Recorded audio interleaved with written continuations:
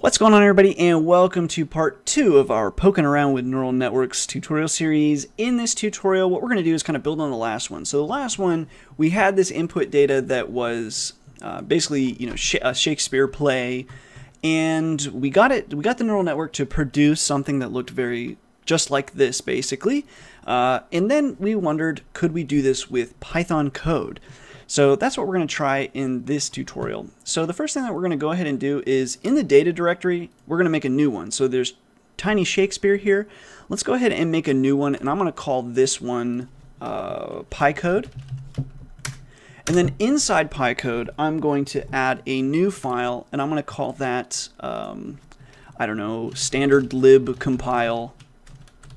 And then I'm going to make that .py. Yes. And then let's open it with Sublime. So first of all, we need to, basically what we're going to do to get, to get our sample data, we have to use, we have to have some sample code. And so I think probably what better place to get that sample code than from the standard library. So depending on your operating system and where you've installed Python, this could all be different. But if you just do like import sys, and then we just do sys, let's do print sys.path. If we run that, we can see basically all the places where Python believes your path to be, and all you're really looking for is your lib path. So in my case, it's C Python 36/lib, and in there is my standard library. So site packages is where third-party libraries go, but in this one right here, that's where like things like time and all that are stored in sys, for example. So yeah, I'm gonna go ahead and pull this back down. So we're gonna grab code from our lib directory. Now the way that we're gonna do that is, let's just start over. We're gonna import OS standard lib location. And in my case, again, that was right here, so I'm just going to copy, paste. And if you're on Windows, just make sure you double backslash there. And let's make sure we don't have that extra quote. And then we can specify, just to keep the size decent, you could say how many maximum files you want. In my case, I'm just going to say 1,000. Or actually, you might want to say 100. That would probably produce something close to what we're looking for. But we'll see. So now, why are you mad at me for this? Oh. Now what we want to do is we're just going to count. We'll have a simple counter here. And then what we're going to say is with open, and then we'll do the input.text with the intention to append it, and with the encoding as UTF-8. So with open that as F, what do we want to do? What we're going to do is for path and directories, actually path directories files in os.walk, and then we want to walk through the standard lib location. So basically it's going to give us the path, all of the plausible other directories, and then the actual files in there. And that's basically what os.walk does. It's just going to let you recursively iterate basically through every option that we possibly have. So once we do that, we're going to just say for file in files, we're going to say count plus equals 1, and let me just zoom out a little bit. I don't need to be that zoomed in. So for file in files, we'll count plus equals 1. If that count is greater than our max files, let's just go ahead and break out of this. If we're going to use .py in file, let's do a try except exception as e, we'll print string e there. And what we're going to try is with open os.path.join. We're going to join the path and the specific file. So path is just the path all the way to that file, and then you just have that actual file name itself. So we're going to join the path and the file,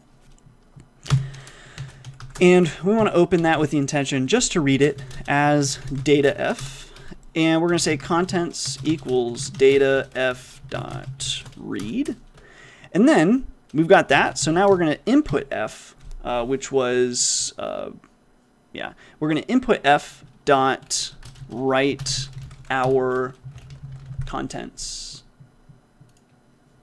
And actually, we probably should call this input f as well. Or we could call this f. Yeah. Okay, we'll just do f.write contents.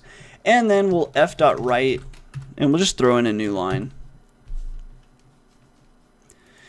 Okay, so what that's going to do is hopefully produce us an input file. So let's go ahead and just run it real quick and see what happens. That's fine. So at least one of them didn't work, but our input now is clearly a bunch of Python code. Very well. So now what we can do is attempt to train on this data. So what I'm going to do is come back to our train.py file. And basically all we want to do here is we're just going to change like one thing. So we'll come back to this main directory here, train.py. We'll open the command prompt, and then basically we're just going to say Python train.py. And then instead of basically the data dir needs to change. So data dir equals, and in this case it's data/py code. So the data dir just is whatever contains your input.txt. So for us that's data/py code. So let's go ahead and run this one now. Maybe, did I not hit enter?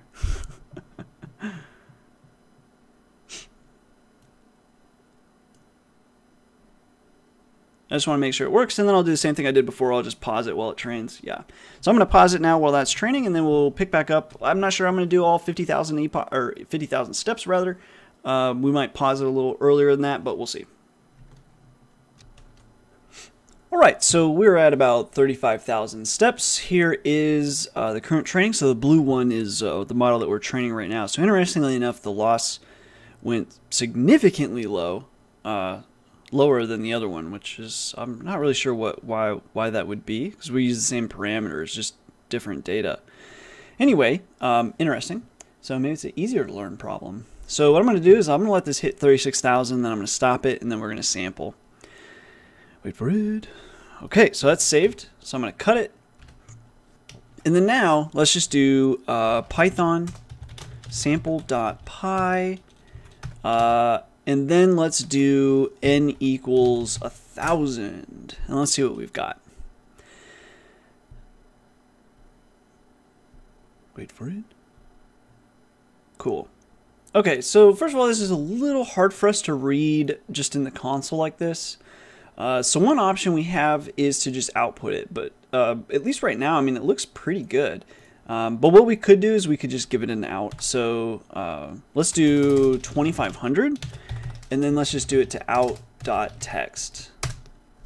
Actually, we should have done out.py. I don't know why I didn't do out.py. Let's just, I kind of want to stop it. Just do, it doesn't really matter.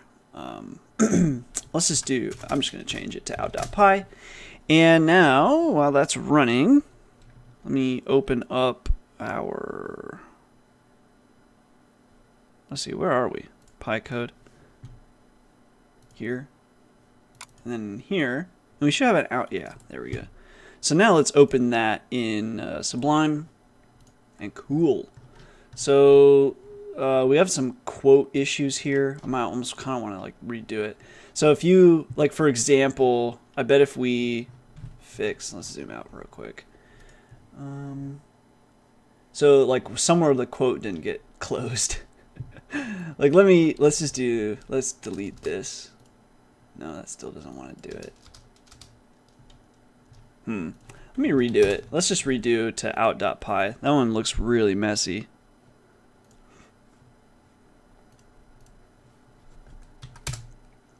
I've seen it do much better than that. Obviously, it's not going to get syntax perfect. Also, our sequence length was only 50, so we probably would want to make that a little larger, and we'd have a little bit more success. Having only 50 is kind of a problem. This looks a little better. It looks like it never closed off its it's doc string though, which again, if part of the problem is our sequence length probably isn't long enough.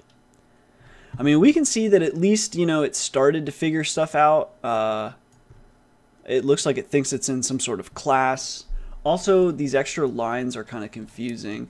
I think the problem is if we probably are having new line in return. So what I would do from here is, let's see. I think we should change.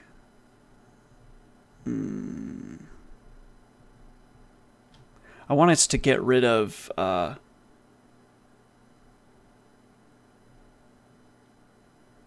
So maybe what we can do, like we can just edit. Let's edit sample.py.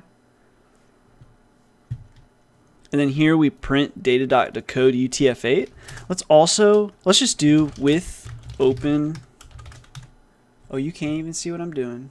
And in fact, let me just bring this. It's easier for me to do this in Sublime. So let's just bring this up in Sublime. All right. So here, print data.decode. That's fine. With open out.py with the intention to write as f.write, and we want to write basically data.decode UTF-8, and then we're going to do a dot replace, and it looks like we have a situation where, is this not closed off? Cool.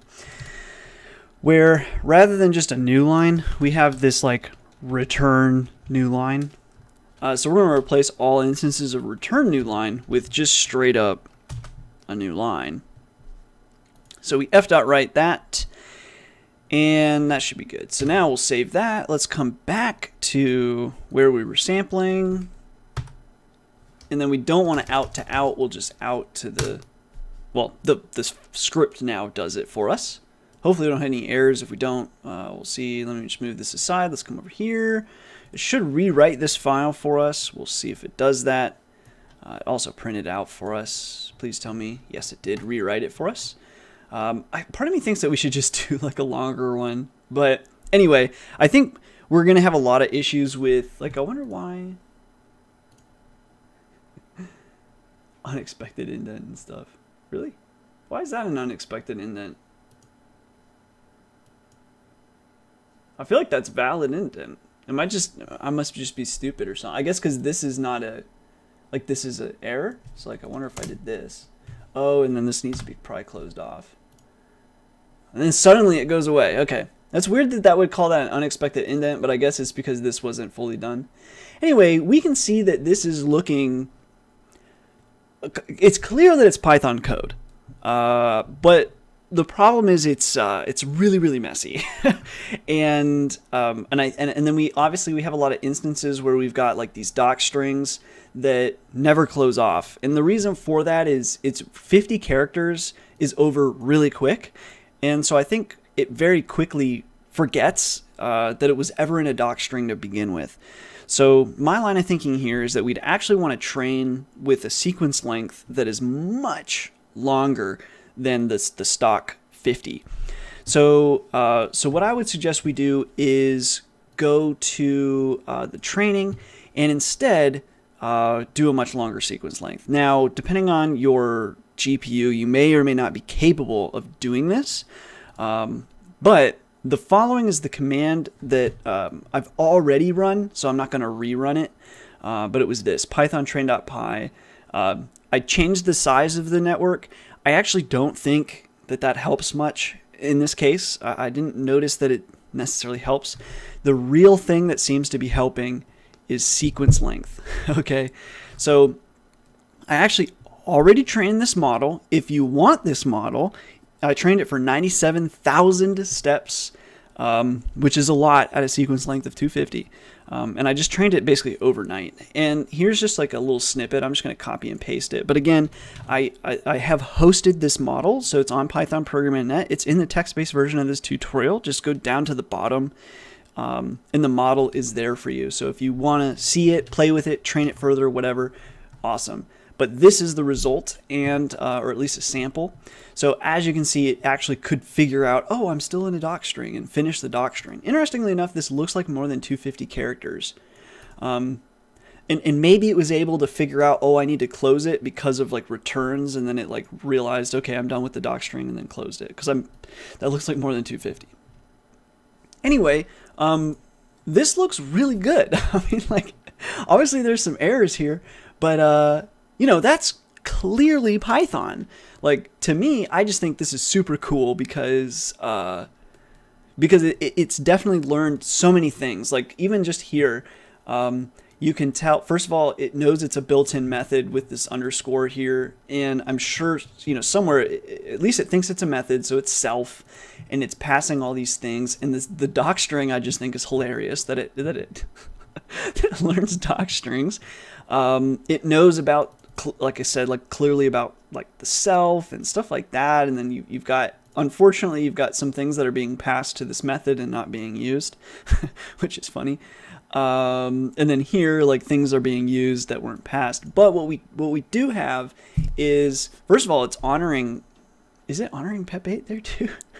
I think it is. Let's see. Is this yeah, so this is mad because this is too long, but you can see here it's actually put the parameters on a new line because it was going to violate pep8 probably. Anyway, that's funny. But it learned all kinds of things like define, then it's a name, parentheses. Oftentimes that first parameter, if it's a method, is going to be self, and then colon, new line. And then it learned all of the white space. Like, just the fact that it learned white space is pretty cool. Also, it learned spaces, not tabs. And let's see what else. If we notice, like, it clearly learned, like, you know, if statements, stuff like that, which is pretty cool. And it also seems to have learned that, like, if is generally has some sort of conditional, and it clearly picked up conditionals, which again is really interesting to me. And then, yeah, lots of little stuff like the doc strings. That's awesome. And then, like, the comments and stuff. Like, anyway, I think that's really cool. And obviously, in this case, you know, business-wise, you know, I try to think about, like, how could we actually use this kind of stuff? And I mean, immediately I can see, like, you could probably make a pretty cool IDE with this. Like, if it learns, you know, as you type, it's kind of like, you know, like T9 text or something, or not T9, where, like, predict when you text and it, like, predicts your next words for you and stuff like that. A lot of times those are pretty good. In general, those are like Markov chains that generate that. I'd be curious to know which is a little more accurate, a Markov chain or a generative model like this.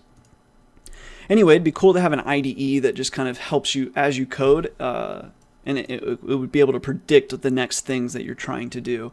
I'm pretty sure you could do something like that with this.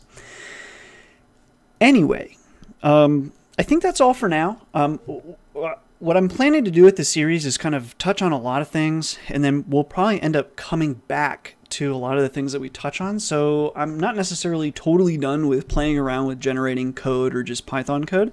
But the next thing I want to go to is doing things with the MNIST dataset. So what I'd like to do is try both classification as well as generation with the MNIST dataset and see what we can kind of figure out. So far what we've been doing is using a generative model, how it was kind of made to be used. And now what I'd like to do is actually use a generative model in ways that it wasn't necessarily intended to be used. And the reason why I want to do this is just to show you that the generative model is capable of doing other things. It's literally any variable input to any variable output, which is really interesting to me. Obviously, we have something similar with the sequence to sequence in TensorFlow, which is any sequence to any sequence, which is also really fascinating to me. And you can almost bet you're going to see that in this series as well, so don't worry. Anyways, that's all for now. If you like the content, you can support it, pythonprogramming.net/support. Questions, comments, leave them below if you want to chat with us. There's a link to the Discord in the description. Otherwise, I will see you in another tutorial.